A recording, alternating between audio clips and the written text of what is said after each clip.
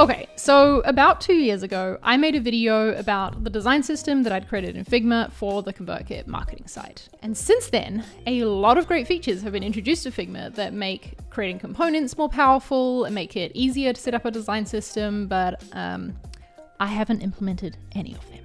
In fact, if I'm being really honest, which why not? I suppose I should be. I haven't really made many improvements to the design system at all since then. It's very outdated now, it's not serving our needs, and as creative director, that is obviously something I need to work on. So I'm sure I'm going to share a lot more of the process of creating an updated version of the system in future videos and also over on my Twitch channel as I work on it, but right now I'm kind of in learning mode where I'm figuring out best practices for website design systems and seeing what other people do. And the other day I was interviewing Matt Plays, who is the lead brand designer at Help Scout for my show Inside Marketing Design, plug. And there was one point in the interview where he went deep on explaining the spacing component that him and the team had created for a new Help Scout project. And I was fascinated. It's the exact kind of nerdy detail thing that I want to be learning about right now. And so I wanted to share it with you as well. So this is Matt explaining the component as part of their approach to the design of In the Works. We front-loaded this project with a lot of design system work. So as soon as we got our brand direction approved, we started creating a design system and library in Figma. Another really useful tool, it's kind of a totally in the weeds thing, so I hope the audience is ready for it. We're ready for in the weeds. This is the point of the show. Go for it. One really cool component that I worked on was just this spacing unit component. So I wanted to standardize our spacing throughout the project so that way we could just stay consistent and not have to juggle values mentally or have them documented. We were actually using a component, and so the component has so many wild variants. I found this old blog post by a studio called The Scenery, and they were somewhere out in the Midwest, and they talked about using the Fibonacci sequence for their spacing units. So it would be the two preceding units equal the next. So if one is 10, the next is 20, the following one is 30, the following one is 50, and so on. What that ends up doing is it creates meaningful gaps between them. And I found that makes decision-making easier.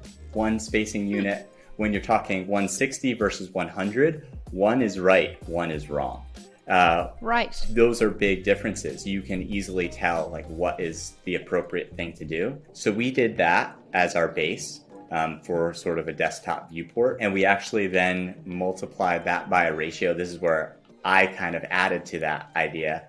On mobile, we halved that. So those units were halved. And on extra large screens, those were multiplied by a factor of 1.25. And what that enabled us to do is basically we had these checkpoints where pixel values are super round and we can create comps for them. But ultimately, we created a set of variables that developers used in code as CSS variables that we were able to just really reference semantically. So we could say this is a medium. This grid has medium gaps. The padding of this section is large.